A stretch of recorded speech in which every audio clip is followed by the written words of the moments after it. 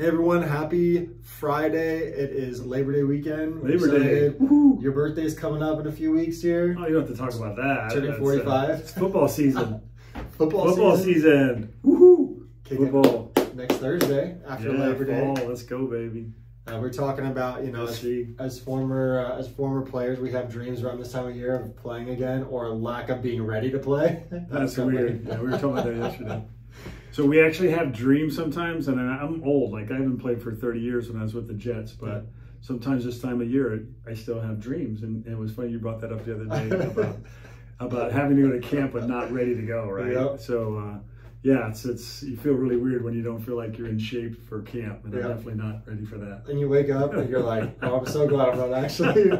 It's kind of weird. Mine's crazy. It's it's kind of like not ready for retirement. It's those kind of deal. That's what we're trying to help coach people up here, right? So absolutely. So let's talk about markets. Why don't you give us a little update? Yeah, so markets are still down for August. We're at the end here. We got to, see what happens. This week we had a little bounce. We're back above the 50-day, which are short-term averages. That's good. We like to see the NASDAQ, the Dow, the S&P all above their 50-day. And Dow right now is trying to hold that 35,000, where 34,700 is kind of the last area that we, is where that 50-day is. S&P trying to hold that 4,450 area. I think 4,500 is more of a kind of a mental psychological point that the S&P is trying to hold. Again, good when the markets are above the 50 days. It's really important. And NASDAQ's at 13.8. That's where the 50-day is. And so all of those three indices right now are looking pretty strong. NASDAQ definitely strongest. Yeah. Dow still kind of wavering a little bit, but we definitely got to follow through sort of in a new kind of uptrend. We'll see how it plays out. But right now, in the short term, again, we're just talking short term in the markets. It looks fairly positive at the moment. So short-term momentum, confirmed uptrend is kind of what I'm hearing you say right now, right? Yeah, right now, yeah. As far as if you're a trader and we're not traders, but I mean that's where you would look and you'll see more momentum at the moment is to the upside. But that could change. You don't know. Anything could change the markets, but in the near term, long term, look. I mean that's we always preach the long term piece. You got to be in long. It's it's time, not timing. So anyway, but in the short term, right now, just positive for this week. And I think it's interesting. We talked about before we started recording companies that we were looking at today. Companies that had earnings surprises, whether it was historically or even the most recent quarter, have actually helped kind of prop up stock prices and even helped them, go higher. Yeah. So that's always good. We always say, emotion drives short term, but earnings ultimately drive long-term stock price. So stock prices are all based on earnings, and that's what long-term earnings. It's and so that's why you're seeing the Nvidias that what Salesforce came out this week with really good numbers.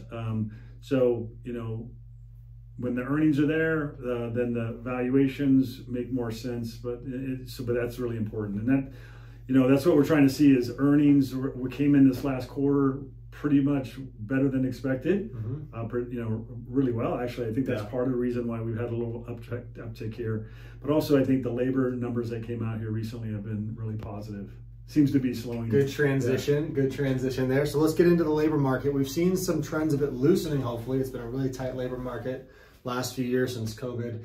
But let's get into some of the data. I'll give that to you right now. So totaling in terms of job openings, down to 8.8 million. It's actually the lowest since March of 2021. So we're seeing signs of job openings being less, but also the people that are currently employed are staying with their current jobs. They're not actually looking for higher remuneration somewhere else, higher pay somewhere else, which is actually going to hopefully relieve the wage pressure. And hopefully it doesn't add to the inflationary piece since, obviously higher wages means more spending money, which means potentially higher inflation. So I mean, we'll see how that plays out. I mean, again, it's, that's good news for this week. It looks like it's, it's doing what the Fed wants it to do, and that's super positive in the near term. But it's going to be interesting to see exactly as we continue to go with rates being so high, how that eventually plays out. But right now, it's a good thing. Absolutely. So let's talk a little bit about the inflation piece. We mentioned jobs and labor force. So numbers came in line with what the analysts expected. So is that a good thing? Is that a bad thing? Is that kind of wait and see? Well, look, it's a bad thing if you're a person out there losing your job, or, you know, it affects you personally. You know, it's a tough time. Middle class, you know, there's a lot of issues out there for people, and, you know, we got clients who are dealing with things like that, and you know, it's a challenge. But, you know, as far as good news is bad news is good news for the market. So anytime we see job openings coming down, more unemployment, again, that's what the Fed's looking at, and that's longer term, means that maybe the Fed is going to cease and continue to hold down interest rates. I don't know. Powell came out recently, says they're still watching it. They're going to be hawkish if they need to, but, you know, with the numbers this week, it's possible that they're going to have to maybe pause even longer than they've said they may. So right now, we're expecting a 25 basis point. Market sort of pricing in another 25 basis in November. But we'll see. As it gets closer, we get more data. Maybe that'll change. That would be great, actually. Absolutely. Yeah, absolutely. That would be positive. Well, The bond market has reacted this week. Another reason why the markets are good this week is that in the last week, 10-year treasuries hit a really high. They were really spiking and have pulled back since then. And so the bond market, that's good for bond prices. And so that's important. Is we don't want to see that yield keep going up, because that'll put a lot of pressure on growth stocks, especially. That's good. That's really good to know. You're on fire today. You got a lot of good info. Yeah, good stuff. Yeah, it's fun. It's fun to watch all these things happen. I just hope that the Fed doesn't screw it up. No, seriously, they have, but not a good track record. I just hope they don't mess it up, because it's